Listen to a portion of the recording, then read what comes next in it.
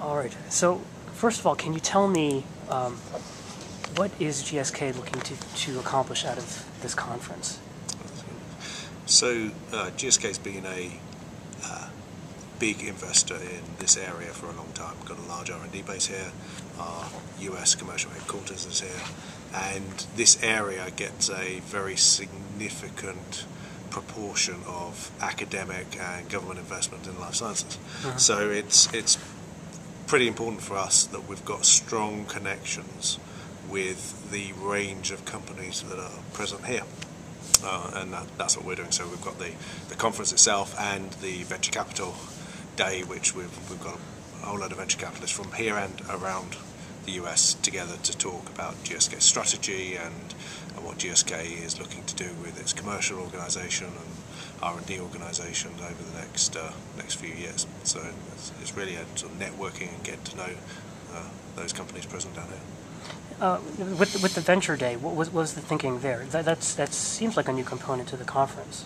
So GSK decided to do a venture day.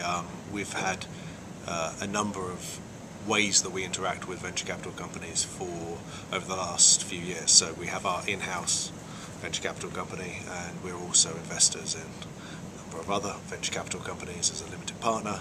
And obviously we work closely with VCs because they're funding the companies that GSK seeks to get its innovation from. A large slice of our pipeline is partnered and was originated in sort of small biotech companies, and so a two-way understanding what's important to the VCs about how we partner with their companies, and them understanding what's important to us in terms of what we're seeing out there in the innovation sector is sort of important. So it's a two-way exchange, and many companies do these sorts of VC days. Actually, I think GSK is being less formal than many other companies in how we organise our interactions with venture capital, and this is the first time that we've done a sort of VC day down here. So what led to that change? Are you going to be doing more investing, more partnering? I'm not sure we're going to be doing more partnering. I mean, GSK's being the most prolific partner and licenser of the major pharma for the last decade, and I don't see that changing either positively or negatively.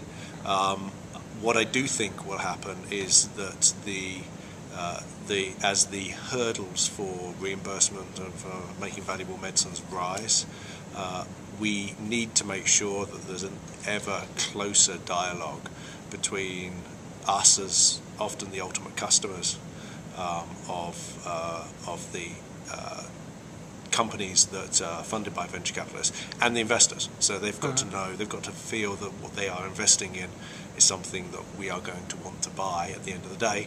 What we're buying and investing in is something that patients and payers and society wants at the end of the day. So it's joining up that chain. And I think the venture capital community over the past decade really has understood that pharma licensing or acquisition is a very viable exit for them, and so they've actually wanted to build closer links with pharmaceutical companies in a variety of ways. So this is just another step on that route. Have you seen any changes in what venture capital is interested in investing in? I've seen quite a lot of changes over the past decade or so. I think there was a period of time when venture capital, there was a flight out of innovation, to be honest. Venture capital companies moved to safer, surer bets, specialty pharma, reformulations, and products that they would have a higher confidence would be successful over a shorter period of time. And that was based on, I think, failure of markets, failure of a wave of investing around genomics and proteomics in the sort of late 90s and early part of the noughties. And so following that, they sort of moved away from that and into later stage drug development. What I've seen is that the pressures from the marketplace are driving a view that you can't continue to invest in products that deliver marginal value. And there's a bit of retrenchment back towards true innovation-driven, high innovation companies. The flip side of that, the difficulty with that, is that the valuations of those companies are not currently being reflected. The value of that is not currently being reflected in the company's valuation. So venture capital, I think, has an issue that they all see, which is that multiple sequential rounds of investment are happening at flat valuations, which means that they're not getting the step-ups that they used to get until exit. And the problem with that, if you're a venture capitalist, is that why would I invest at Series A when I could just wait 8 years and invest at Series D, and if it's going to be at the same price, I don't lose out, other than I haven't put my money into something for 8 years and taken all the risk. So I think what now needs to happen for the model to reform is that evaluations of those early stage companies need to progressively reflect the investment and the value that they've created, as opposed to being flat. And part of that, I suspect, means that the valuations for very early stage companies need to go down a little, and the valuations for later stage companies will need to go up a bit. So is that going to drive more investment to earlier stage then? I think that would drive more investment to earlier stage. So if as a venture capitalist you could buy, you could effectively invest in something at a low price early, that would drive you to do it then, as opposed to just waiting around. Now, is this something you've heard from VCs? Is that what they're telling you? I think that what they are saying is that the fact that the valuations are flat is disincentivizing early investing. It's a very rational position from their perspective.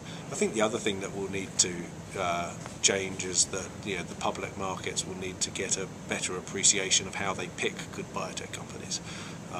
Again, historically, there are examples of biotech companies that went public that should never have gone public. And then there are other examples of companies that really would benefit from access to the public markets that have had difficulty getting public. And I think if we are able to find ways for the markets to recognise what companies should be offered the opportunity of being public, and where they may represent valuable investment propositions for a broader share base, and where they need the funds in order to really deliver on the full benefit of a platform, that they can get access. And actually that differentiation, I think, is important, because historically the IPO window is open or closed, which if you think about it from a rational perspective makes no sense. The IPO window should always be open for companies that should be able to get public, and it should always be closed for companies who have no right being public. Well, I keep hearing that it had been closed and it's now opening. I think there is optimism that some companies will get out this year. We know a number of them that are thinking about, is now the right time to go public.